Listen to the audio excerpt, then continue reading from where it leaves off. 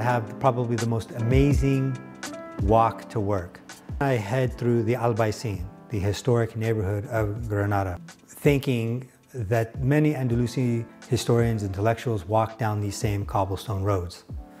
Like I have to pinch myself every day, you know, when I walk in and out. And I think about it often, that here I am, not only writing about the history, but I'm also living in the land where it happened. My name is Justin Benavidez. I'm a researcher in Granada, working on the Qur'an commentary of al-Qurtubi for the MIDA project. The movement of knowledge, the movement of ideas is a theme of my project. In terms of how it goes from one place to another, I'm looking at Muhammad al-Qurtubi. So he brings this Andalusi intellectual tradition with him, but it's not in books or in sacks. This tradition that he brings with him, you could say, is inside of him. He has memorized much of it already. And that's part of the tradition, is to memorize. So he takes this with him, this knowledge, to Egypt, and he continues his education there. One aspect that I'll be looking at is the Andalusi intellectual tradition that he integrates into his work. And I think that one question that will come out is the identity question. Why does he include the Andalusis in his work? For who is he writing for?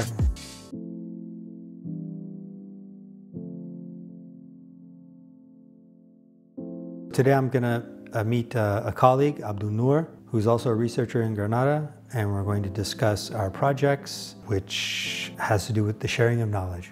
So I'm working on a project, the transfer of knowledge from al-Andalus to the Islamic East, in particular Egypt.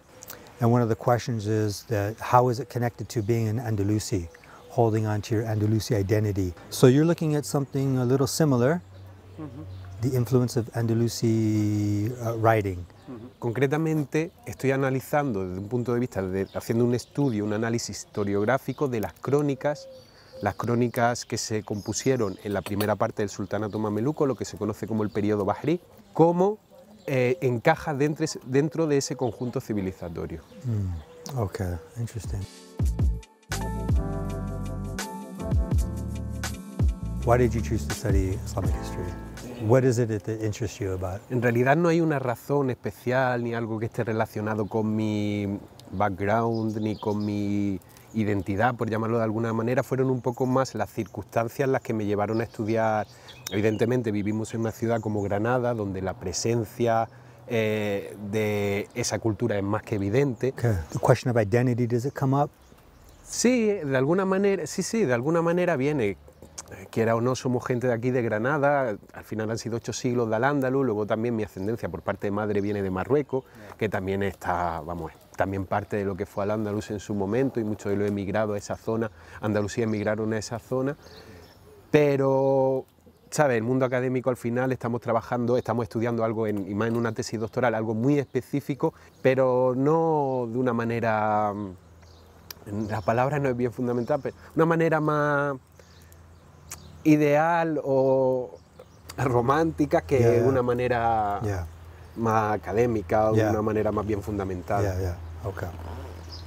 Y en tu caso, ¿por qué decidiste estudiar estudio árabe, algo relacionado con el mundo islámico? There was a number of reasons. Part of it was the romantic. Unlike you, I was definitely influenced by, I had romantic ideas, and that's because as an American, the romantic aspect is very strong in the United States. When we think of Spain, when we think of Granada, we conjure up certain images in our mind. I brought that with me coming to study, but really in the beginning for me it was, I was interested in Latin American literature. But at some point, certain Latin American authors emphasized the Arab influence, in particular the language. And that for me was very interesting. And after reading that, I went on a different path, and that led me to study the history of this land. And for me, that's where it started.